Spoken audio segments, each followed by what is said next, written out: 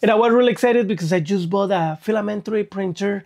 I just assembled it. I was ready with my micro SD card to be able to print. I put it in my printer, and when I was gonna press print, it will say that I haven't put any SD card.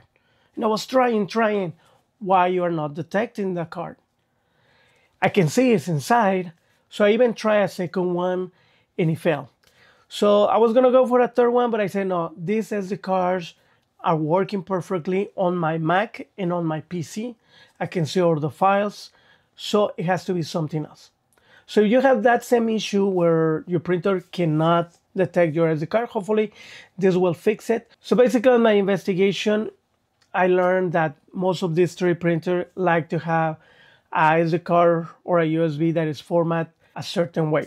So I'm gonna show you how I format my micro SD card. So right here I have my Mac, but it works the same thing on a PC. Basically, you just have to locate where is your SD card on your computer, right click, and it will show you on a Mac to erase the disk.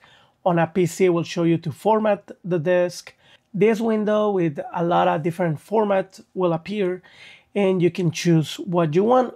Not like me that I use PC and Mac, I use exFAT to be able to transfer files, but the one that we're going to actually use on a Mac is going to be MS-DOS FAT, and on a PC is going to be FAT32. It's kind of funny because the exFAT is the evolution of the FAT32.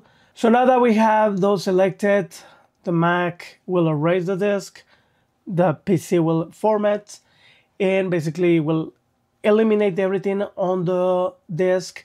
It will be a blank. It will check the info over here. It'll show that it has now the MS-DOS FAT, and it will specify FAT32. And now we're ready to put again the file on this micro SD card. Go to the printer, insert it, and voila, it's actually detecting the file, and I was able to print. So hopefully this fixed your issue. Subscribe for more. This is a sculpting channel, but I do 3D printing.